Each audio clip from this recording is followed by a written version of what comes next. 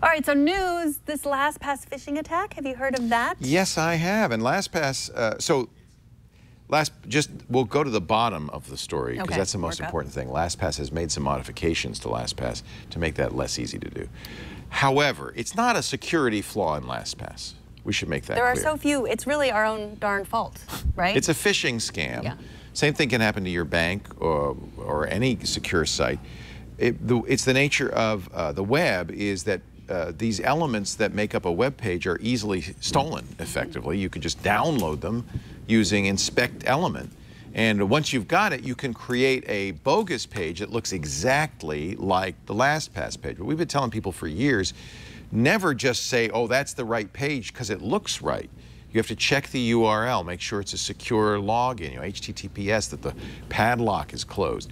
If it's in the case of LastPass, it's an extended certificate, so you'll see the green bar that says this is an extended cert. If you see that and you're on LastPass.com, you don't have to worry. The problem is a bad guy can steal all the elements from the login page, create a new page that's, LastPass.com or something that looks similar.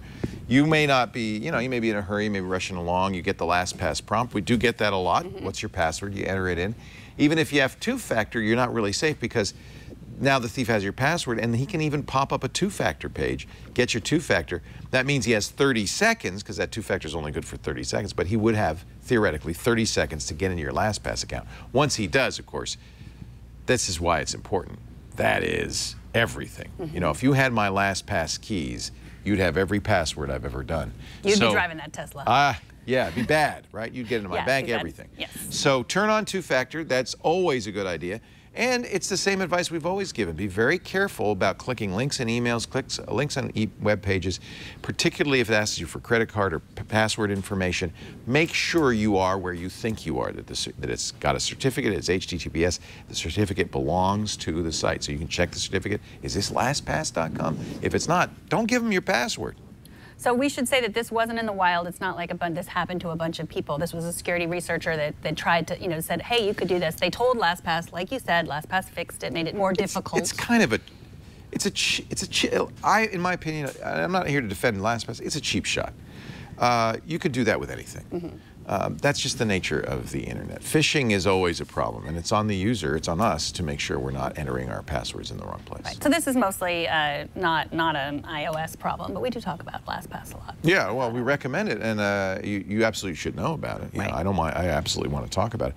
But you're going to see more and more of these security, I hate to use air quotes, flaws, but I'm going to, because it's great traffic builders, and everybody's going to cover a story like that because they know you're going to click on it.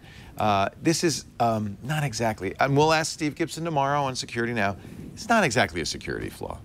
Not really. Yeah, but it is a little scary that it used to be that the phishing emails you would get were so dumb and there was so much, grammar issues, and they would look, and it was. Which is not to say that a phishing email for LastPass wouldn't be. Right, but it could still be ungrammatical and dumb. Probably would be. Same people are doing it. But weren't they? Okay, so what they were saying was it could look exactly. No, the like email would still just as stupid. Is it a pop-up window that you'd see, or is it an email? The only way you get a pop-up window is if you go to a site that's been hacked. Right. Oh, so the email comes from you clicking on a link in an email. Or you go to a site that's been hacked and they have a script on there that pops up this fake LastPass window. It's not a big problem. And it's less of a problem now because LastPass has made some of the elements. I don't know exactly what they've done, but they've somehow attempted to make this better. Okay.